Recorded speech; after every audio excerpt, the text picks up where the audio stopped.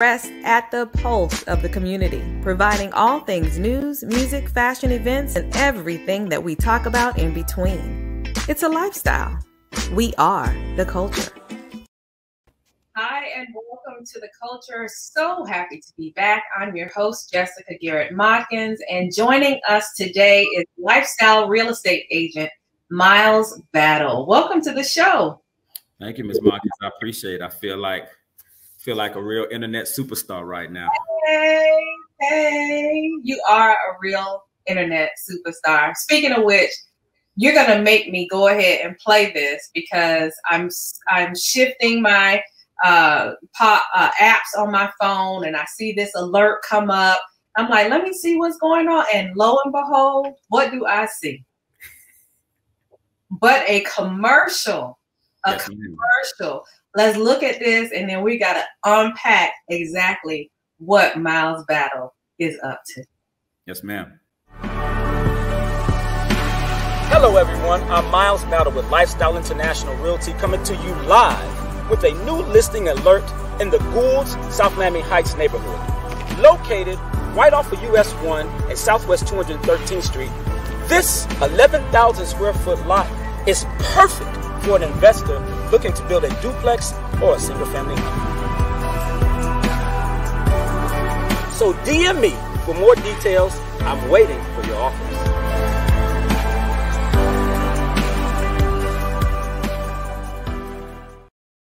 I absolutely love it. DM me. I'm waiting for your offer. I love it. Yes, ma'am. I haven't seen anything like this. And, you know, my background is marketing. My background is TV. I have not seen anything like this, and we need to unpack it. But first, let me even go back. How did you get your start in real estate? Because you weren't always in real estate.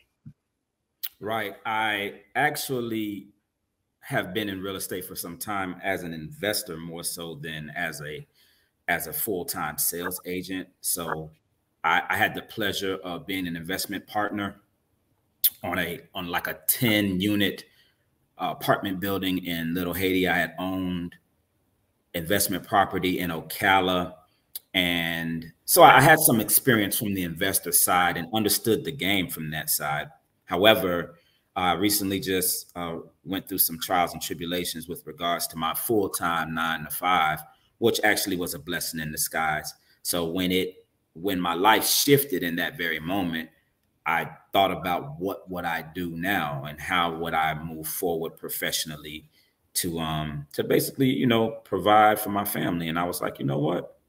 I think I can go into real estate and do my thing there. So that was really the action that precipitated me going into real estate and becoming a full-time real estate agent. And it's funny because even when I did get my license, I was still on the fence on if I would actually go through with it, because I went back to the little vocational school and got a CAM license, which is Community Association Management license, so that I can manage like HOAs, co-ops, condos, and that as well, since I had experience from that coming from my corporate world, where I was doing corporate property management in a sense for the airport, managing the concessions. So, you know, I kind of just was still on the fence with it, but I had, you get those confirmations and revelations from God. And once he confirmed it, 2020 January, I hit the ground running, haven't looked back since. How awesome. So you pivoted, and you pivoted at a time when this whole housing market took a nice shift. But before we get into that, I'm so excited about you being on. I have so much to talk to you about, but I got to lay the land for everyone who doesn't know your journey. Now, you are with Lifestyle International Realty. Correct. How did you choose that brokerage firm over any of the others? What made it different?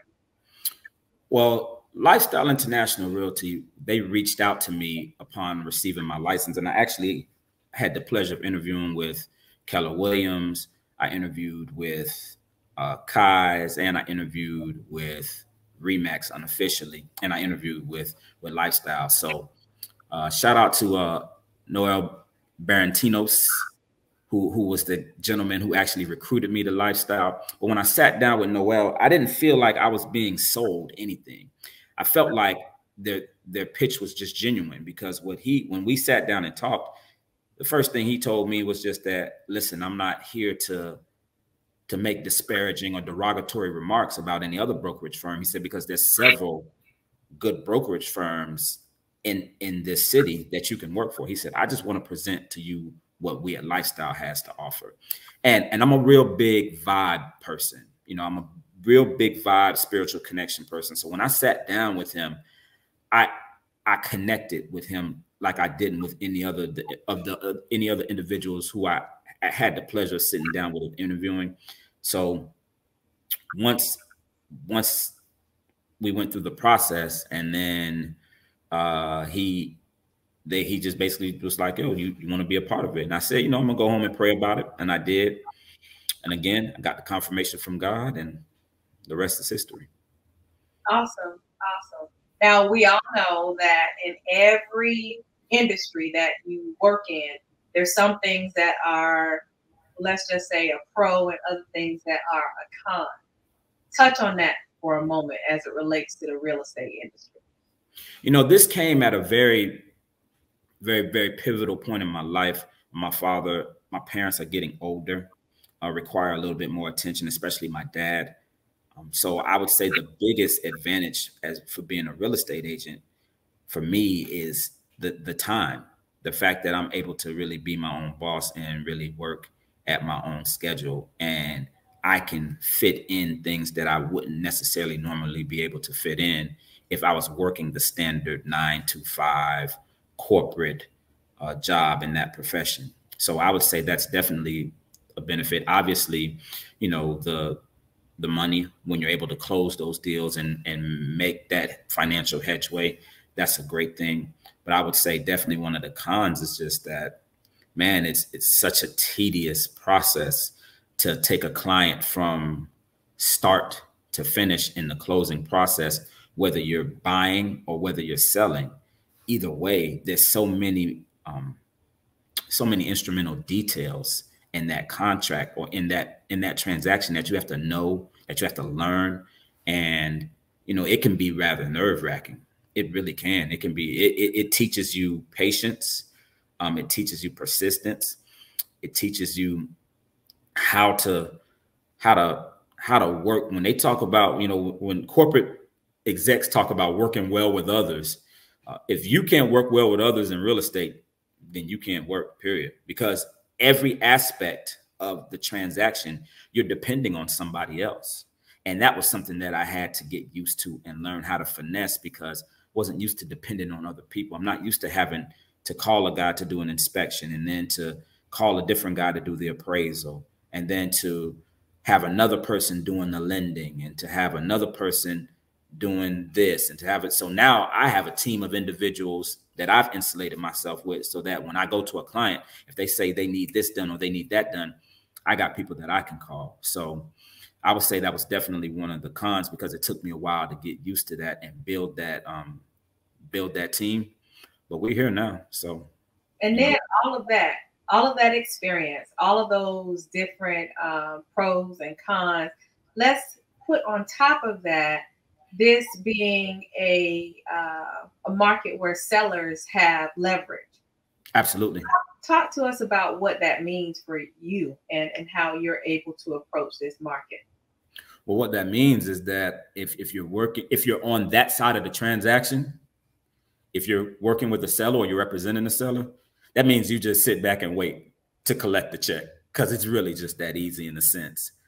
However, if you're working with the buyer who's trying to purchase that home, it means that you have to get creative, and you have to be realistic in informing and enlightening your clients as to what their expectations are and the process associated with those expectations. Because just to give you an example, the last deal that I represented the seller. So, you know, like I said, it's really just a matter of just marketing the property, going through those instrumental details, handling that situation. But we had over 20 offers for that property. We had over 20 offers, and all of them were pretty much above asking price. So when I say informing your buyer, that's exactly what I mean. You have to come in and be like, listen, offering that there is no such thing as a deal. You're not buying anything in this market below market value. So if we're going to offer, you need to offer either at, and in most cases above asking price if you're able to do it. And that creates a very difficult dynamic for buyers, because the average person, when you talk about putting 3.5% down for a down payment, and you talk about closing costs, they don't have an extra 10 to 15,000 to throw on top of that to make their offer more attractive. So you have a situation in this market where a lot of buyers are being priced out just based on that dynamic alone. So you have to inform your buyers and let them know what they're up against. And then consequently, you alter your strategy according to your buyers' buying power and capability. And then you move from that point. But right now in this market, like you said, sellers have all the leverage, man. They have all the leverage and they have all the power, and buyers are pretty much at their mercy. That lot that you have for sale that I saw, the commercial. Yes, ma'am. The DM part, that is what just pulled my heartstrings, because I am just looking at how the real estate market is evolving. You're selling property on social media. What even made you think to do that? Well, would you believe, Ms. Modkins, that prior to even getting into real estate, I had no social media or social media experience. I didn't have a Facebook. I didn't have a Twitter. I didn't have Instagram. I didn't have any of that. So shout out to George Canciabello, my broker at Lifestyle International Realty. When we first sat down and started going through just how they teach you how to sell, that was one of the main things they would harp on. They would harp on you building your social media presence and posting and developing a strategy to keep your face in front of your followers and your friends, so that every time they see you, then they'll think of real estate. So that was just part of the whole strategy that was implemented by my brokerage firm.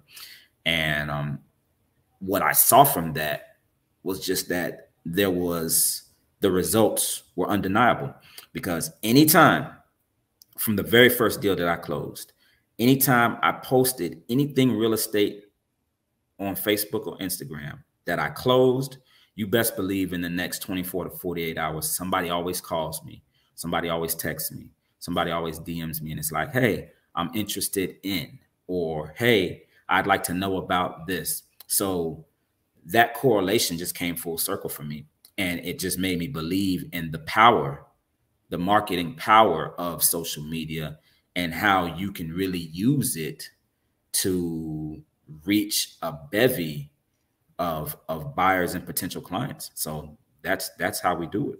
Shout out to you, because you're using social media and you have evolved the real estate game. Because not that I don't see advertisements for properties for sale on real estate on social media, but I don't hear anyone telling me, DM me. See, that immediate connection allows someone who may be interested being able to know that I have immediate access to that person. Whereas if I call them, they may not answer. I have the option of either trying to text them if I know it's not a landline, or I leave a message in hopes of them calling me back. But there's something about the availability and instant reaction that you can get from people who are looking for you to contact them on social media. So keep going. It reminded me of, like, last week, we're in New York, we're in this Uber and just having, small talk with our driver. Right. He was talking about how yellow cabs really just force themselves out of the industry because they don't have technology. They don't have apps. Whereas if I were in a union of taxi cab drivers, I would have implored upon upper management, let's build an app. Let's have it direct. People don't need to call a phone number to have them to come to pick me up. And when are they coming to pick me up? I mean, how long am I waiting after I place that phone call? They just did not keep up with technology and the way life is so instant now. And so kudos to you on that. That's what it reminded me of. So I think that is, I mean, I think that it's fairly common with regards to real estate, especially in this market. You see a lot of Instagram posts where people saying to, you know, DM them for details. So you're in that market, so you know what they are doing, like your counterparts. Right. But I don't know your counterparts, and your counterparts are not a part of my sphere of influence. So I like that. We use that vernacular quite often in real estate. Sphere of influence. Yes, ma'am. Yeah, they're not in my sphere. So you're the first for me. And I think it's a pretty big deal. And it doesn't matter if John or Jane, they're doing it. John and Jane, they're not my friends. So you're the first of the people that I know that's doing that. And so I think that it's a game changer. Don't know other Black realtors that are doing it. So there you go. I'm just telling you about what I know. And then, I was going to say, send your boy some clients, Ms. Modkins. So now let's talk about this. So Miami has the largest real estate association in the country. Yeah. In the country. So how are you able, other than telling people to DM you, how do you distinguish yourself from the competition? I think first it starts with integrity, honesty, and trust. Man, I want any client that I deal with, or any client that gives me the privilege or the opportunity to work with them, to represent their business interests on any real estate transaction, I want them to have blind faith in me. I want them to believe in everything that I tell them. And more importantly, I have to be willing to stand and deliver on everything and all the promises that I make. I don't really try to sell my clients on marketing or the bells and whistles surrounding real estate. I try to sell them on just a genuine business relationship in which I'm going to represent your business interests better than anybody else.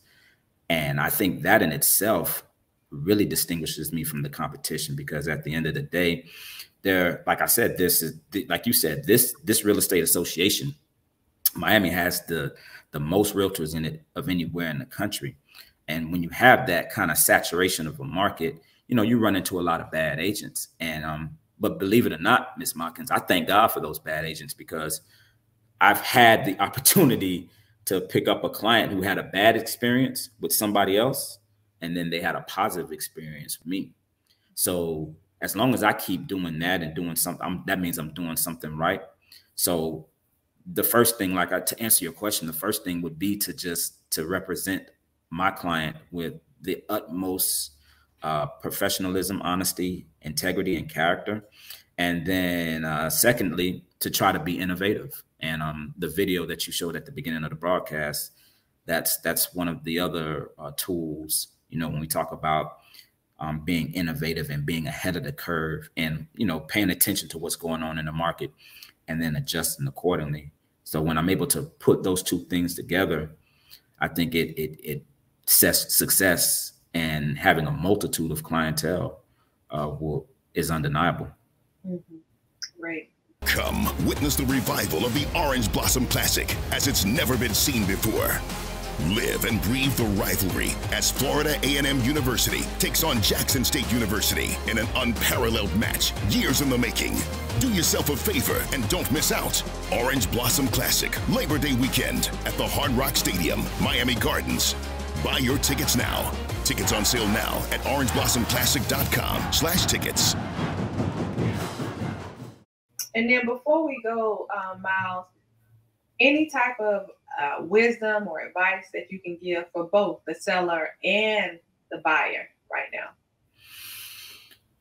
Shoot, I don't have to give an advice for sellers, because shoot, if you, I mean, you're sitting on a gold mine if you're looking to sell your property. You're selling your property, man. It's such, the inventory is so low. Like, you know, as soon as you put it on the market, it's going to generate buzz. And if it doesn't, that means something is really, really wrong. Something is really, really wrong.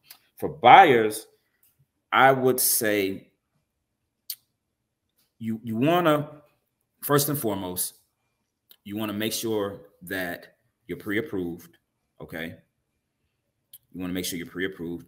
You want to make sure that your debt to income ratio, as it pertains to your personal finances, is as low as possible. And I would also say that you want to make sure that your credit score is as high as possible, because those are really the determining factors as far as getting the best interest rate that you can to purchase a house. And then save your money, man. Save your money, because ultimately cash is king. And if you're trying to buy a home in this market, as I stated previously, you're going to have to offer more than the asking price, unless you're going directly to the builder or the developer, such as Lennar or DR Horton or Century Builders. Unless you're going directly to them and in a standard real estate transaction, you're going to have to offer more. So be prepared to pay a little bit more, 5, 10, sometimes even 20 to 25,000 more. And I know that that'll make some people gasp, but it's really just the truth of the matter. So sounds like to me, you need to reduce what you want to purchase by 20% to give you a starting amount as to what you should go after. Yeah, correct. I mean, it's one of those things. Yeah, it's just one of those things, Ms. Modkins. Like I said, the market is just, I mean, for lack of a better word, it's insane. It's insane right now. But, you know, you adjust and move accordingly. Allow the factors, or allow the market indicators to do what they do, and you got to roll with the punches. So it's been crazy before, and we got through it. So yeah, we'll do it again. So much. Thank you so much for those words of wisdom and allowing us to peek into your journey into real estate. And let me ask you and make sure you're going to be back tonight for my 2 cents, right? 110%, my dear. That's what I'm talking about. So, hey, you all, don't forget to join us tonight at 6 p.m. You just heard Miles. He's going to be here right here on YouTube Live, Facebook Live for another edition of My 2 Cents. Grab a drink, set your clock for a good time as always. We'll see you tonight. Thanks for joining us.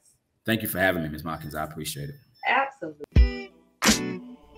The Culture is produced and owned by the Culture Media Group and cannot be reproduced or broadcast without written consent. All rights reserved 2021.